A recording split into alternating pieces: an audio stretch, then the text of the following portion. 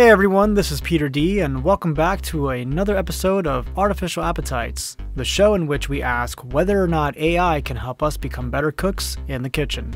Last week's fusion recipe challenge was tasty, but I felt like it could have been better had I implemented some changes of my own. I'm starting to realize that solely relying on AI to help us achieve our goals is only going to get us so far. But I do believe that it can be used as a tool for learning, and I do intend on exploring that some more in helping us create some original recipes. I'm very excited to get started with this week's episode, and we have a very special guest today. Two-time Oscar winner Mark Mangini will be speaking with us later on in the program. So, to not waste any more time, let's get cooking.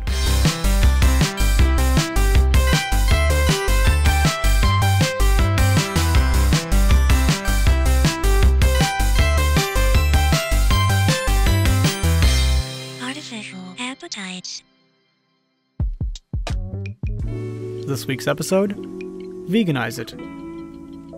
The AI created a pulled pork sandwich recipe and challenged me to make it vegan. Now, since it's pork, the first thing that comes to mind is jackfruit, thus making it the pulled jackfruit sandwich. Today's recipe calls for a cup of barbecue sauce. I will be making my own here at home, but if you already have a bottle sitting in the fridge, don't worry, I got you covered. I'll tell you what you'll need to add to make the sauce work. Now, let's take a look at our ingredients list. Here's what we need for the homemade barbecue sauce.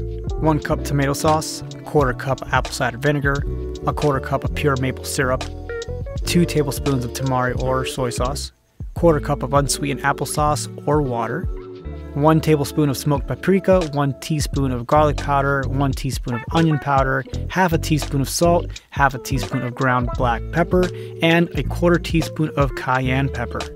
And for the pulled jackfruit, 2 cans of green jackfruit in brine or water, 1 thinly sliced onion, 3 cloves of garlic, 1 tablespoon of olive oil or substitute, for me it'll be avocado, 1 cup of barbecue sauce, half a teaspoon of chili powder, which is optional, and of course, don't forget the buns.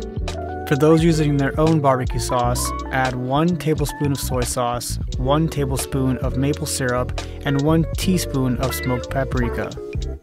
And once you've collected all of those ingredients, we'll move on to prepping. In a mixing bowl, we will be combining our tomato sauce, apple cider vinegar, maple syrup, applesauce or water, soy sauce or tamari, and all of our spices.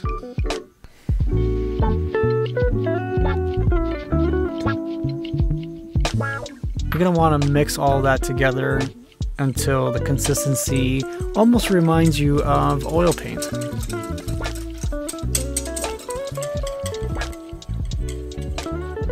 Once you're done, you can set it off to the side and turn your burner on to medium heat. Once your pan has warmed, you can then add the barbecue sauce into it. Gonna make sure that we scrape every last bit of this barbecue sauce out of this bowl. And now I'm gonna stir it up real well with my spoon. And then we're gonna let it sit until it begins to simmer.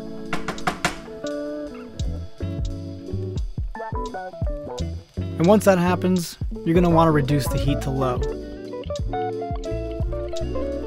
We're gonna let this sit here for the next 20 or 30 minutes. And while that does, let's get prepped for our jackfruit. First thing, we're going to slice up our onions nice and thin. Then we're going to put this away to the side, grab our garlic, press on them gently to remove the skin. Then we're going to cut them into thirds and smash them down, then finish the mincing process with the blade of our knife. And once your garlic is minced, you can put it off to the side with your onions. Grab your jackfruit, toss it into a colander, and give it a quick rinse. Next, we're going to toss our jackfruit onto our cutting board and remove the hard core pieces. We're also going to remove any seeds that we find. Then with 2 forks or your hands, you can shred up that jackfruit and give it more of a pulled pork consistency. And since all there's left to do is to wait for the sauce to cook, let's move on to the interview.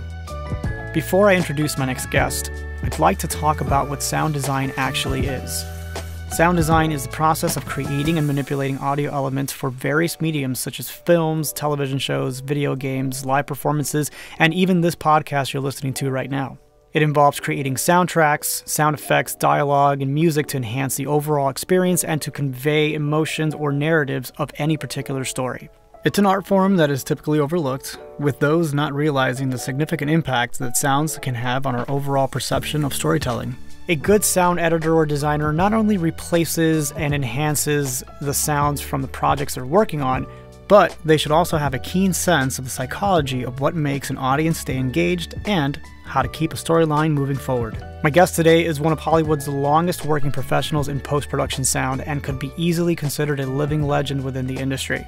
He is a two-time Oscar-winning supervising sound editor and designer who in his early years began working as a sound effects editor for Hanna-Barbera and would carry that experience throughout his illustrious career. Some of the amazing titles that he has worked on include Star Trek: The Motion Picture, Escape from New York, Indiana Jones and the Raiders of the Lost Ark, Poltergeist, 48 Hours, Gremlins, The Land Before Time, Beauty and the Beast, Aladdin, Lion King, Die Hard, The Fifth Element, The Green Mile, Anchorman, Mad Max Fury Road, Blade Runner 2049, The Accountant, Dune, and most recently, Teenage Mutant Ninja Turtles, Mutant Mayhem, just to name a few. And when I say a few, I really mean it because this man has over 150 credits to his name. Ladies and gentlemen, Mr. Mark Mangini. Hey, Mark. Thank you, Peter. Even I'm blushing. Did I cover all the bases there? Well, I love the very beginning of your introduction where I am now one of Hollywood's longest running something. It's like, boy, I feel really old. Sorry. With respect, of course. I'm sorry. I didn't mean to be... I think we could just call the interview. I think I covered it all. You have been working in this town for a very long time. What is it now, 47 years? Yeah. How are you even able to maintain such a high level of originality and creativity having worked so long in this industry? I like to think I maintain originality, and thank you for starting this interview that way because that's a really important topic, I think, for many sound designers and sound professionals. I would say that, first of all, that is a conscious mission of mine. I recognized early in my career at Hanna-Barbera that the work I was doing felt very factory-like or like assembly line process. We didn't have good budgets, and you had to turn around a 30-minute episode in a day and a half or 2 days. And that didn't allow you the luxury of sort of extemporaneous thinking. You saw a sound moment, Fred falls down and you put some bowling pins getting knocked over. You saw Fred drive off in his car and you put in the funny feet noise. And it was a kind of a rote manufacturing process that didn't yield a lot of time for creativity. And that was the beginning of a process where I realized this, a computer will probably do this work someday. Humans shouldn't be doing this work. And I began to dedicate myself to only wanting to do bespoke work, meaning customized, based on the narrative, based on the story kind of sound work. And to achieve that, I found myself creating challenges in every project. And some of them are self-imposed and some of them are obvious. The challenges in narrative cinema are usually the design-based sounds. You've got to create the sounds of things that don't exist. And it's very clear what the challenges are and how you are going to keep fresh because those are things no one's ever seen before, like sandworms or ornithopters or you name it, any one of thousands of sounds I've designed for those films. And that keeps you pretty fresh, but always in the back of my mind, I'm asking myself, in this process of design, am I repeating either something I've done or worse, what someone else has done? And those are the kinds of thoughts that keep me up at night. For better or for worse, we can't always be 100% original because we are influenced by our environment. We're all moviegoers. We love watching movies. And we can't help being consciously or subconsciously being influenced by the media we've consumed. And that's why I say I have this kind of backstop, which is this conscience that's always asking me, this might be really good, but have you heard it before? Is it a trope? Is it a cliche? Does it travel any new ground for this genre? Those are some of the ways that I'm trying to keep fresh. And additionally, our work is so complex and often very anxiety-ridden. I find myself compelled to create new because otherwise it's hard work. And the only way to make it fun is to always be challenging yourself to do something new and fresh. I know that Star Wars was a big influence for you growing Right. up. You know, the work of Ben Burt. I mean, anyone who does Yeah. sound, I mean, Ben Burt should be a household name. One of the greats. Yeah. He's the John Williams of sound design. I agree. And so is there someone still working today or maybe who's just new at this that you hear what they've done and said, wow, that I've never thought of doing that, or you find some commonality between the two and you say, well, it's not so much that I'm trying to rip this person off, it's more that it's influential on me, so let me try to make this my own. Interesting. Well, I am deeply envious of my peer group. There are so many accomplished sound designers in our field, and I loathe that feeling of going to another film. It's almost an anxiety for any film I see, for the fear that I will have that moment, and I always do, where I say, that was really good. How did they do that? How did they come up with that idea? Would I have come up with that idea? Where do I have to undergird my education so that I would have ideas like that? And that's been an ongoing dialogue in my head for 47 years, so that I could always feel confident in my work, knowing I've done the research and I know that if I did come up with an original idea, it's probably an original idea. I love seeing movies and I love hearing new approaches. You know, when I lecture and give seminars, I almost never give specific advice on how I did something. Because I don't think that's valuable advice for anyone. Because that means someone's going to imitate a technique, and that doesn't advance the inner artist in them, because artistry ultimately comes from some unknown mystical place where we don't know what causes us to have a creative thought that it manifests itself in the form of a sound no one's ever heard before. And I want to encourage the processes that helps others develop that skill and not imitate a plug-in cocktail I used or a combination of sounds that was successful for a very specific sound in a very specific context in a very specific film. And I say that because early in my career, as you know, because you've read, Ben Burt was an icon to me. Everything that he did, and even to this day, to me always feels fresh and original and bespoke.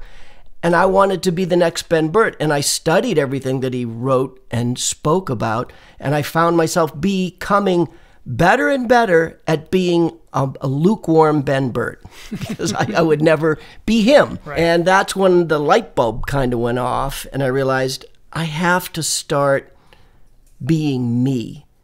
And I want to be hired for being me, not for being someone else. And I can say that because I remember early in my career going on interviews with producers, and they would say something like, oh, we hear you're the new Ben Burt.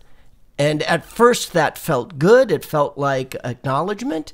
And then I began to realize, I don't want to be Ben. I love Ben. Let's have Ben be Ben. And let's have people hire me because they know Mark brings his fresh and original ideas. Yeah, I think that's what keeps you going for so many years, is that you separate yourself from not being the next Ben Burt, but by being the new Mark Mangini. Yeah, well, let's call this podcast the new Mark Mangini, fresh lemon scent added. And we can talk about a side project if you like, Mark. There are times when I'm watching something on TV or in a theater and my focus shifts from the storyline over to the sound work. And I was wondering if that ever happens to you as someone who works in the industry. Do you have a hard time separating the work from the storyline? Interesting. I don't think you and I are able to turn off that critical listening mechanism. It makes it hard for me to watch any kind of entertainment with sound, which is a lot of entertainment. And the connection I do make is, there's two ways to look at this. If I find myself walking out of a theater having not thought about the sound but loving the movie, I knew everything about the sound in the movie narratively worked.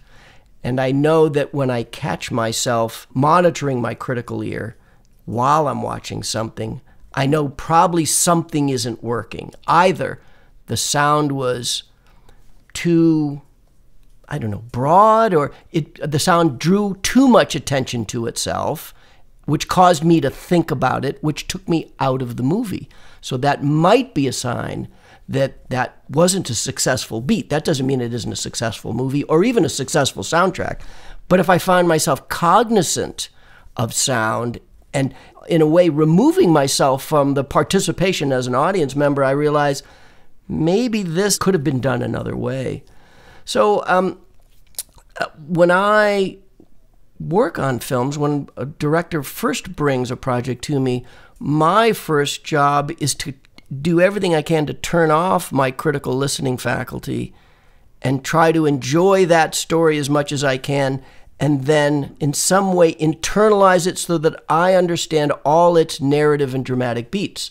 Because I have this belief for me that I cannot begin the sound design process until I understand the story. Once I understand the story, and this means literally from the perspective of like the actor and the writer, like, what are these characters saying? What's the point of this scene? Why are we here? And what does that mean about the ending an hour and a half from now? When I understand all of that, the sound design process, I believe, becomes that much more simple. It's that much more direct. When you know where the story is going, you know where the sound is going. I think when you don't have that deeper understanding, you're a mechanic. You're really just making sounds, and they may have less of a connection to the narrative itself. With how fast most projects move, as an example, post-production sound typically is like 4 to 6 weeks for a final delivery, whereas picture editorial can take minimum 3 months. Yeah.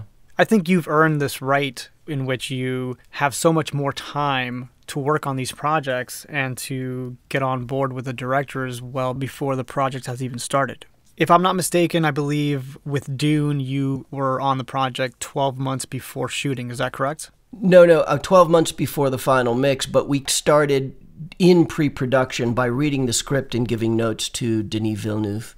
And then we came on relatively full-time during the shoot, starting with the commencement of principal photography. And we were integral, we meaning Theo Green and I, we were co-supervisors and co-sound designers on Dune. And we were building, designing, along with the edit, as Joe Walker was developing the edit and as Hans Zimmer was experimenting with musical textures, we were all working together.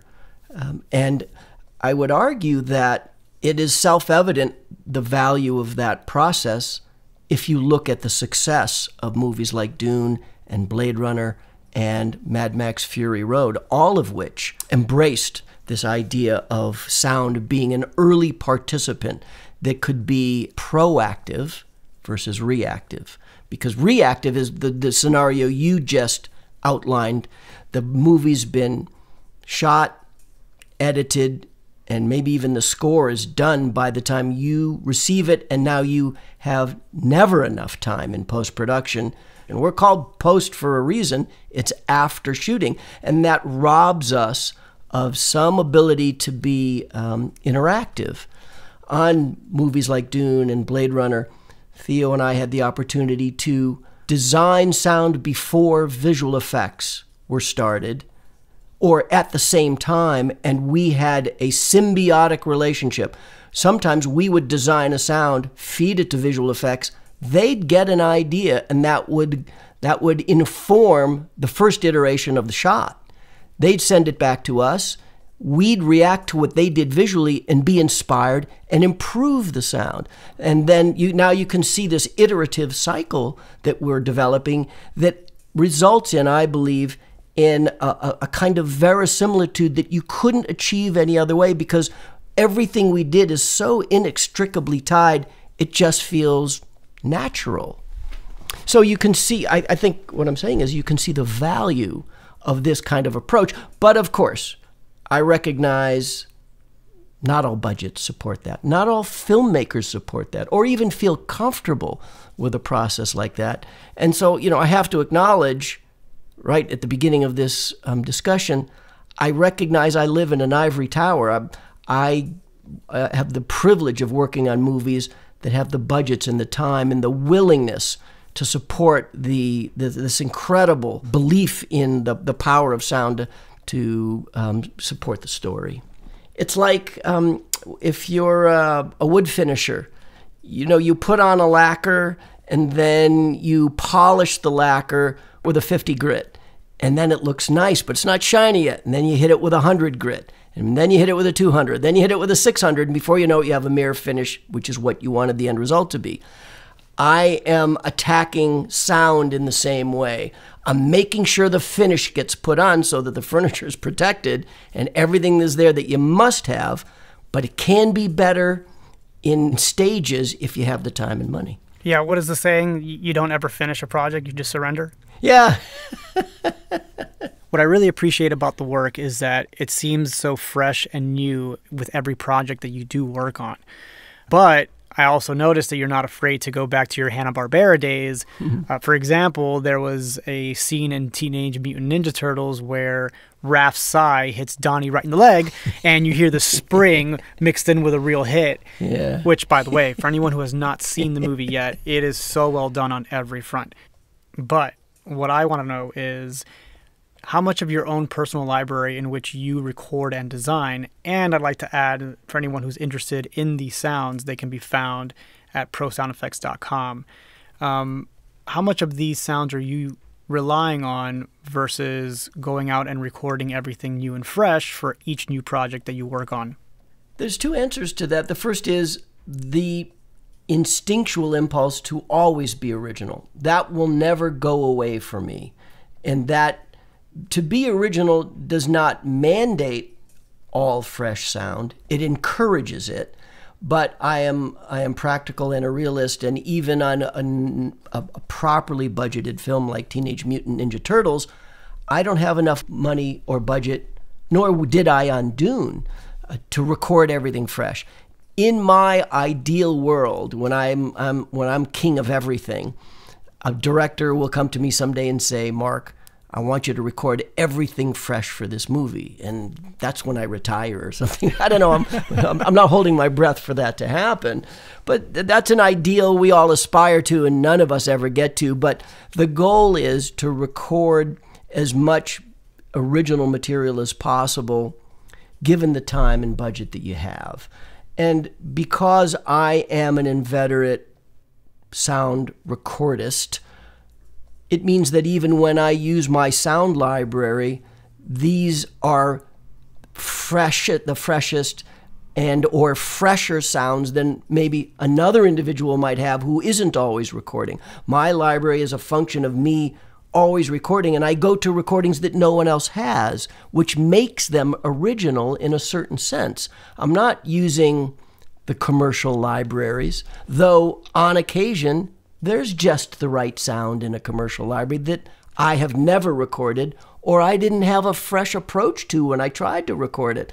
So I'm not throwing shade on commercial libraries. They all have a value, nor am I throwing shade on the importance of having a library. I could not finish a film without a proper sound library, but I know I have an advantage because I've been recording so long that I can turn to my library for the things I cannot record and still have something really unique that no one has heard before. Are there any genres that you have not worked in that you would like to if approached?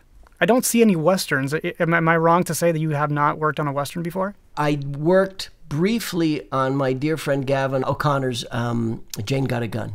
That was really fun. But I don't have it on my resume because my dear friend Piero Mura, a really accomplished sound designer and supervisor, completed the film, and I didn't want to steal his thunder, and he did a great job. But I did some of the original design work and some early recordings for it. What would you say is the strangest sound effect request that you've received? The strangest was from Mel Brooks. I did a pretty obscure science fiction film called Solar Babies. And Solar Babies was Mel's kind of first attempt at creating science fiction to leverage the Star Wars popularity. He would eventually make Spaceballs as a satire. And in Solar Babies, they had a white glowing ball that was meant to have pseudo-religious, spiritual properties to it. And it was just literally a lucite ball with like Christmas lights on the inside of it. And it would just glow occasionally when they wanted to, it was kind of like an oracle. The kids would go to the ball and ask a question or look for inspiration, and it would just glow. And Mel decided that he wanted the orb to speak without words, but he wanted it to sound religious like Jesus. Yeah, it's quite the ask. How did you get that to work? Well, I got to tell you, it's one of the few times where I didn't accomplish the task. I would design that sound 18 times for Mel. I'd go off, fool around, come back. Okay, Mel, listen to these sounds. No, it's not quite stentorian enough. Okay, I'll go back. No, that I hear too much language. Make it more ethereal. And it got to the point where Mel would he was running out of words to describe sound because he didn't have a facility for sound in a certain way. So he would use metaphors like, Mark, it's not green enough, or it's not blue enough, or it's too jazz, it's not enough rock and roll. And I would leave the project after 9 months and turn that over to the great John Pospisil to solve the problem. Blue, things are blue, they're red, and then I don't know, a little jazzy, not enough rock and roll. I still hear those terms to today. Well, but isn't it vital, though, for all of us as sound designers to learn to interpret those terms? We're going to come across them, and we need to make sense of them. Oh, yeah, no doubt. Because without that communication with the filmmakers, there's just so much that can go wrong. One example is that you do all this extra sound work that you think is appropriate for the film, and then they come in and say, well, I don't want any sound here, I just want to put music over it. Has that ever happened to you? I did this movie called The Fifth Element, and it was for Luc Besson, and it was a really great experience. Luc set me free to do what I wanted to do with almost no management. As he did, I would discover, with all the other department heads. He hired great people in every discipline and let them do what they do. This would cause a small hiccup in the final mix of The Fifth Element because there was one particular scene that we had never talked about. There was an epic space battle early in the film where the Mangalores are attacking the Mondoshuans, and it's a spaceship battle and very Star Wars-like, with ships flying over and shooting at each other and things crashing into planets. And of course, I built that as an epic science fiction space battle. And Luc came in. He didn't even sit pre-dubs with us, and he only did one sound design review session with me in the 6 months of development. And he came into the final mix, and the lights came up. We played the reel, and what do you think? And he turned to me and he said, Mark, I'm really, really sorry about this. We never had a chance to have this conversation, but I wrote this script with Eric Serra, the composer of Fifth Element, when we were kids. We'd been dreaming of telling this story for decades. And we had always imagined this as being an operatic moment driven by music and almost exclusively by music. And he took out, and he apologized. He said, this hurts to do this. It's my fault for not communicating this, but this is the direction we need to go in. And that's what we did. And that's fine. That's absolutely fine. All right, at this time, we're going to take a quick pause from the interview to remove our sauce, which should be ready at this point. you can go ahead and pour that into a container or back into your mixing bowl and leave it off to the side for now, as it won't be used until later on. So now our next step is to take a clean skillet and place it on a stove and let it warm over medium heat. And once the pan is sufficiently warmed, you'll want to pour in your olive oil or your substitute, and make sure that you spread the oil around evenly so that we coat every part of the pan.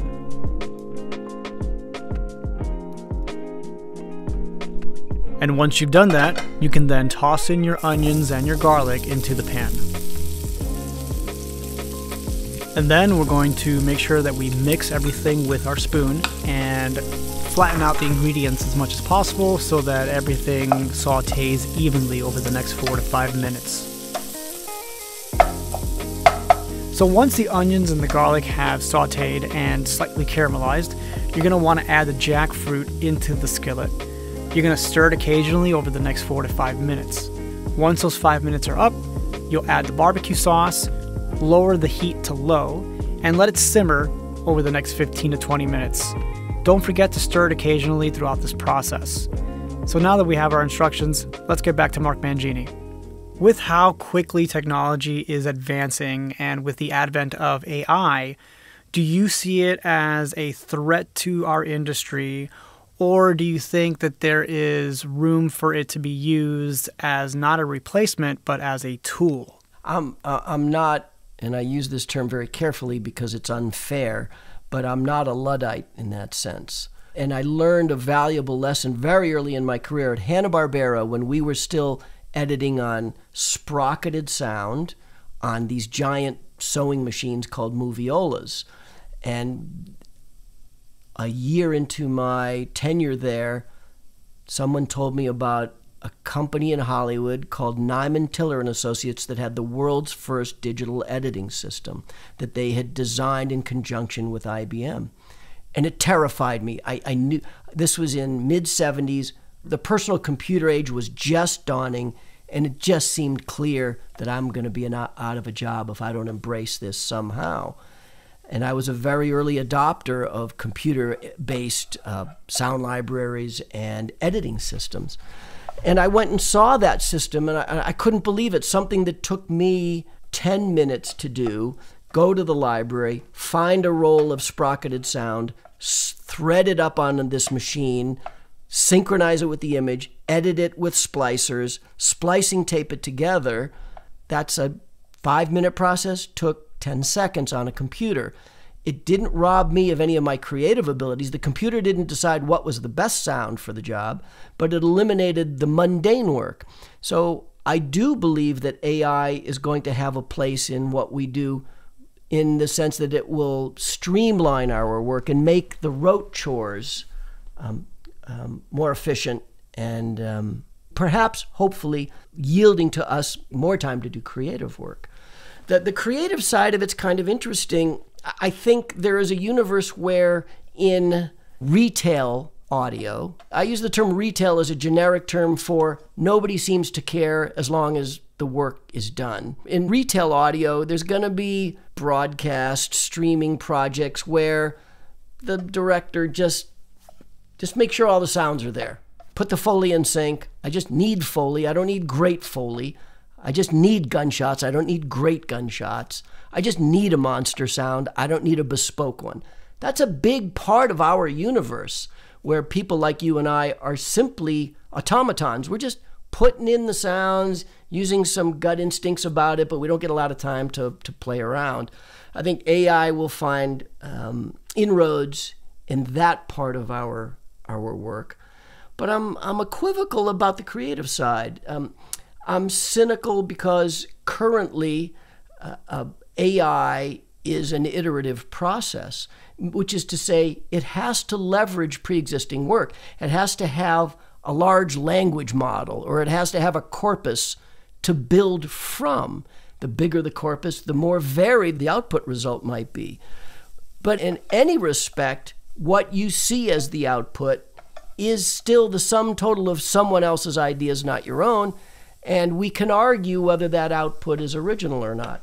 I would also argue that there is a fomenting movement in creative communities that is taking notice of this, because writers and painters are recognizing their work in AI output and realizing that the algorithm leveraged some small portion of what they did as original, and that's plagiarism. That's against the law to do that. And at some point, I think the creative community will or should come together and say, the output of AI is the sum total of our collective works. It is not original, and you, Google, you, Apple, you, whomever, had no right to use our work to generate your output.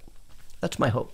I think there's also an argument, and I wholeheartedly agree with what you just said, but I know there's also an argument to be made that it's those same people who may notice that their art is being used, what inspired them to make that art? And so are we not all in some way or another just taking from others and making it our own? And so like that's the fine line, right? Like where's the gray area with AI? That's what we're still trying to figure out. And I know that there was a court that just struck down the notion that it could be copyrighted, and they said no. So AI work is not copyrightable. Interesting. You asked really the $64,000 question, because it's like asking, I don't know where my creative impulses come from, but I do know that somehow they are a reflection of the sum total of my experiences, just as that AI output is the sum total of its experiences, its corpus, its body. And yet, I'm not willing to acknowledge that when I have a creative idea, there's some connection to what AI is doing, because I think it comes from a deeper, more complex place. And the unique distinction is simply this. When I have a creative idea, I know it's original.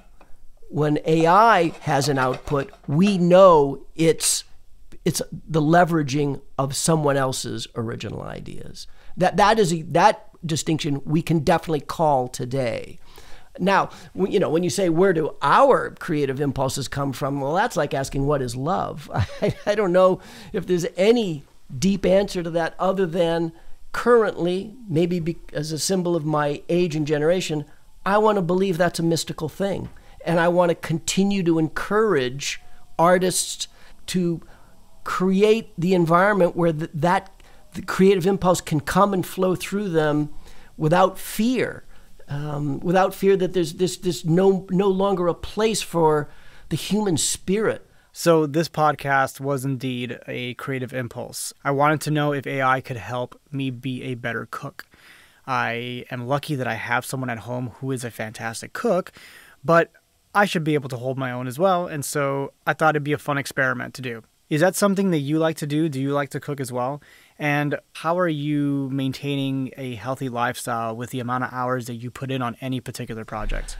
I eat pretty healthy. My wife happens to be a tremendous cook as well, and I rely on her for most of our meals, but I spent a good portion of my 20s as a single man, and my mom and dad are Italian and great cooks, and I learned to cook from my mom, and I've learned to cook from my wife, and I'm a good cook, but I don't spend enough time doing it, but I find it a very zen exercise. I love being in the kitchen, and in a way, it's kind of like what we do in our sound design suite, where we're doing some kind of creating, and we're applying ourselves to a challenge of how can I make this as delicious as it can be, and here's the result I want at the end. How do I get there with these ingredients? Isn't that exactly what we do in our sound design suites? We try to put together a great dish with the freshest ingredients to please ourselves at the end so that we can consume it. And I would argue that in a way that metaphor can be extended so many different ways. We are creating a dish for ourselves when we're designing, and we wouldn't serve it to the director unless we would serve it to ourselves, right? You wouldn't play a bad sound or a non-tasty dish to the director. And if you were to cook an actual meal for the director, what would it be? Oh, it'd be pasta. I can make a number of good pasta sauces, pretty good with salads, pretty good with stir fry. I'm not a baker. I'm not a dessert maker. It would be Italian. I could make just about anything with meat and pasta I can make and do a good job with. cutlets, Parmesan, piccata, those kinds of things. I'm confident that I know the answer to this, but have you ever recorded food for a sound effect? Oh, of course. As you know, it's a go-to for body sounds when you need crunching, squishing, ripping, fleshy sounds. You know, the celery and the carrots and the watermelons are constant targets. This is slightly askew of the actual question, but on Dune, I needed to make the sounds of the ornithopter ailerons and landing gear. And one day while making espresso, I noticed that the motor that grinds the beans had this great whirring sound. So I took all the beans out of it so I could record just the grinder. And that made beautiful servo motors that I hadn't heard. I have thousands of servo motors, but I hadn't heard them quite that way. So I used my espresso machine for motorized sounds for the ornithopters. I've got a Keurig here at home that when it brews, it sounds like there's a cat drowning. Yeah. You know, my partner Richard used the steamer one. When you're steaming the milk in the cup, it makes these great, like almost like jet propulsion or rocket engine, because they're very noise-based. They're not very tonal or melodic. And he used those for rocket ship sounds for a film. So that's pretty valuable. Do you have any hidden Easter eggs that you like to drop in each one of your projects? A sound that you try to squeak in there, just, you know, you're like, I'm just going to hide it under here. No one will ever notice that it's in there. I just developed a new one, and I'm not sure I'm ready to talk about it. But my favorite in the past has been building into, if there is a scene in a bar or anywhere where there's a crowd of more than 3 or 4 voices, where I would put a walla track. I will put in the voice of one of my dear sound friends who is deceased. And this way, for me, they live on in perpetuity, because to me, cinema is art. And I think all these movies that I've been lucky enough to work on will have a long, long life, even long after cinemas are gone. And this allows, in my mind, allows them to live in my art forever. And you would never know it. I mean, I could point them out, but only a really good sound person. If I said, oh, this is my buddy Warren saying, hey, get out of here, you'd hear it, but there'd be no way you'd ever find it unless I pointed it out. And if someone were to make a movie out of you, what kind of sound design would that have? Gee, well, I think circling back to almost the very beginning, I would want the sound design for my life to feel, look, I think we're all unique and original, and I exhort my audiences and my listeners and my readers to be themselves and to be as original as possible, so that they're always expressing themselves. And therefore, I'd want the soundtrack to my life to feel that way, that the viewer was not experiencing something they hadn't experienced before. Trying to tie it together with my overall philosophy. Just keep it fresh and bouncy along the way. Well, look, you know, interesting you use the adjective bouncy, because life isn't always bouncy, and life is full of disappointment and fear and anger and sadness. And if we have the time, I'll tell you a brief story. One of the joys of working with the George Millers of the world and the Denis Villeneuves of the world is that they recognize the importance of failure, and they recognize the importance of working through failure as a means to get to success. That was such a refreshing revelation to me in my first design review sessions with these great directors, because you would present something and there's the natural anxiety any one of us would have, you know, showing our art to someone and having them weigh in on it. And you're always afraid, what if they don't like it? Well, these great filmmakers have a way of embracing the mistake, if you will, or the failure, as in a completely different light that isn't failure. It is a stepping stone towards success.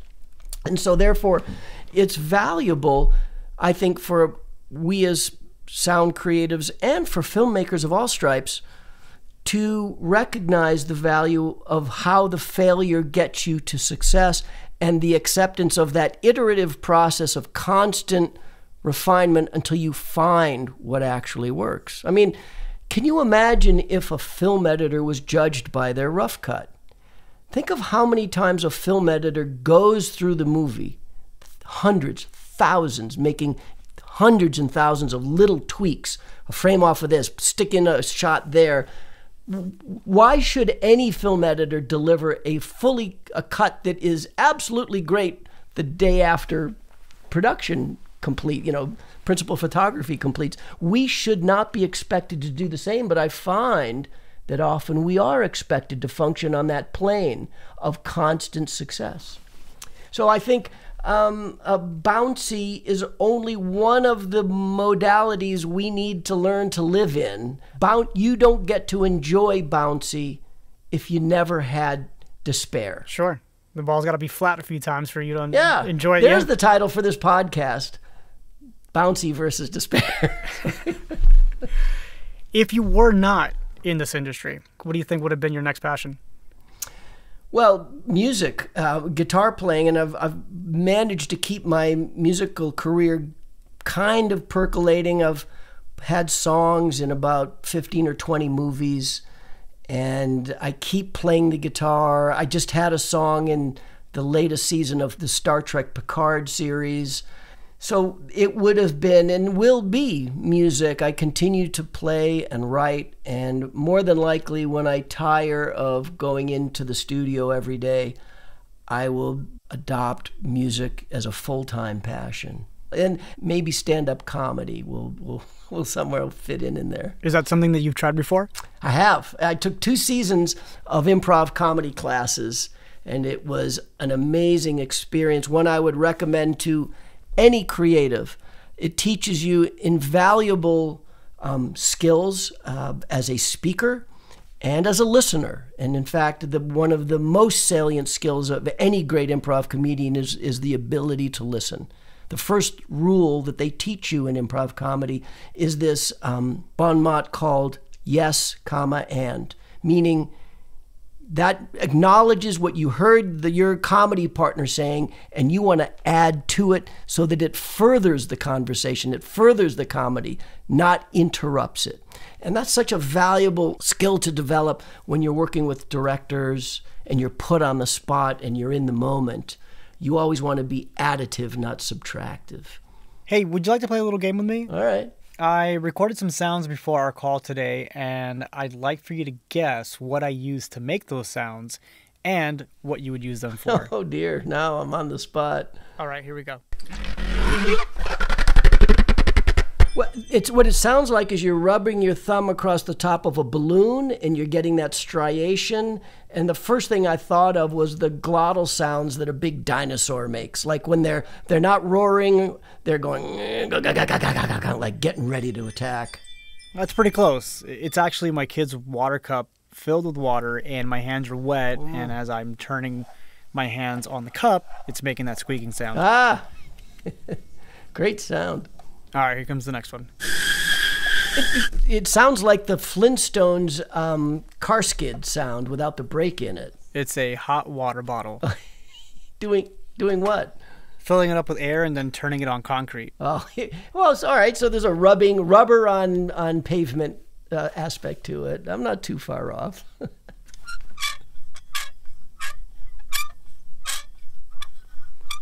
It sounds like an old rusty playground swing set.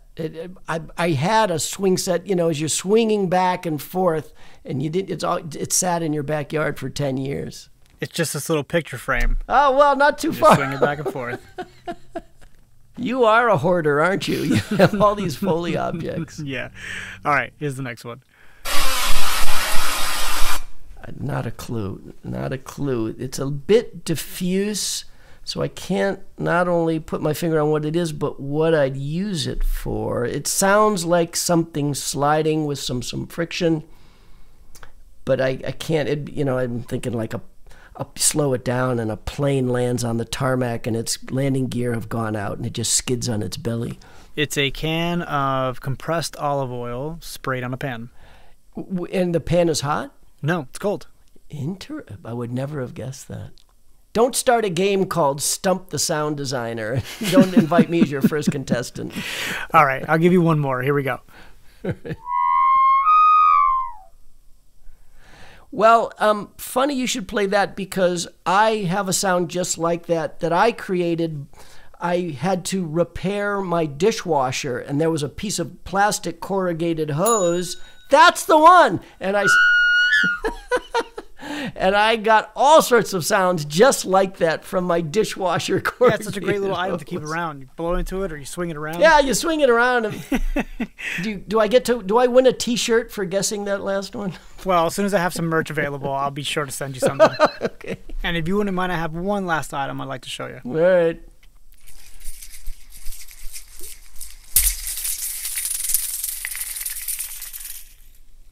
You know, it sounds like insects scurrying. That's what I'd use it for, but I don't know what it is, because that sounds not hard to duplicate. It's this piece of plastic with a spring on it. I don't even know where it came from. Oh, now it sounds more metallic. In the recording, I didn't hear any of the metal in it. Yeah, because at first all I was doing was swinging it around. Oh, yeah. And to be honest, I used a video Rode microphone that I have from my iPhone. I was a little pressed for time, and I'm sure it could have been a better recording had I used my Foley mics. Yeah. All right, Mark, I'm nearing the end of my cooking time here, but before I let you go, are there any new projects that you would like people to know about? I've been pitching a show to CBS for a while that is the sound equivalent of a cooking show. I want to kind of in the mold of Anthony Bourdain, where you go out into the world and you gather ingredients. It would maybe show me recording all sorts of disparate things, and you don't know what they're going to be for. And then you come back into the kitchen and you cook up a sound that you would never have imagined would have come from all these other sounds. 32 Sounds is a documentary I did that came out as a streaming project early in the year this year.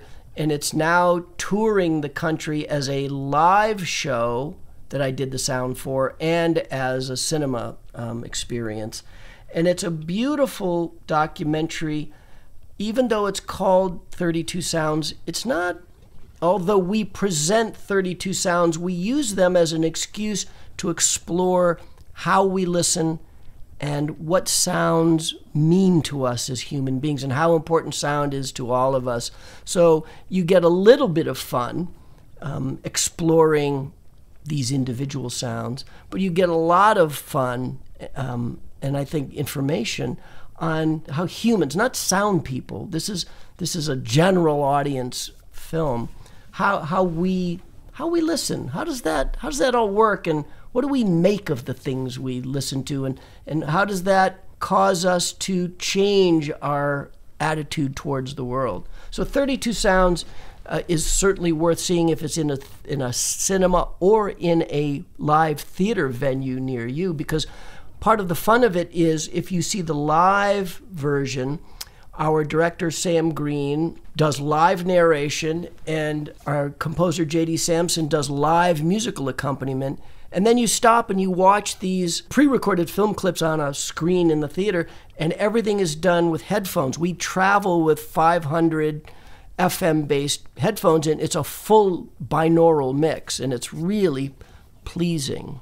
There's opportunities to dance in it and get up out of your seat and sing. But it's worth going to 32sounds.com and seeing where the next show is, live or cinematic. What else? I feel like I'm forgetting one other. Well, of course, there's Teenage Mutant Ninja Turtles, which is still in theaters. Go see that. It came out pretty good. It seems like you can sit here and talk about this for days on end. Oh, I can go for days. Just push me. All right, Mark, it's been such a great pleasure, and thank you so much for taking the time to speak with me. It's been a pleasure. All right, take care. Okay, bye. All right, so at this time, we can go ahead and turn the heat off and get ready to plate our pulled jackfruit sandwich.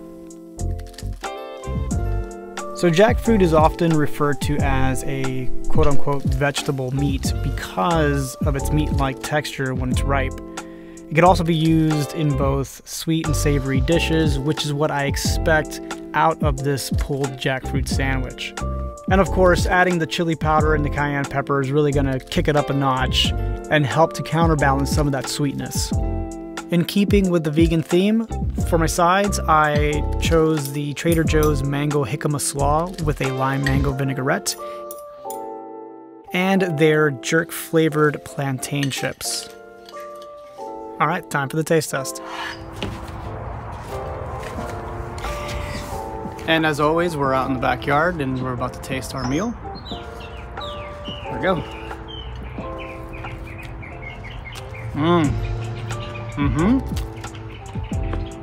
Man, that's so good. It's got a consistency of pork. It doesn't necessarily taste like pork, but it's still delicious nonetheless. I can definitely eat this anytime. You might notice that I have put the slaw on top of the jackfruit inside the burger.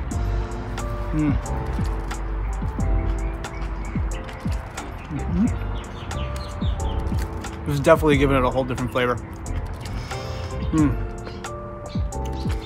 I'd like to once again thank my guest Mark Mangini for taking the time and talking with us today.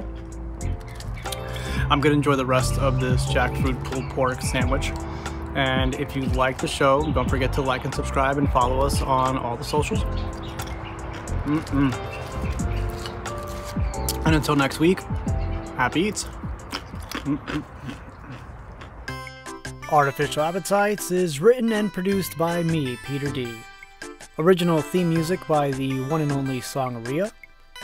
Additional music for this week, Aves, Magic Solo, and Few Doors.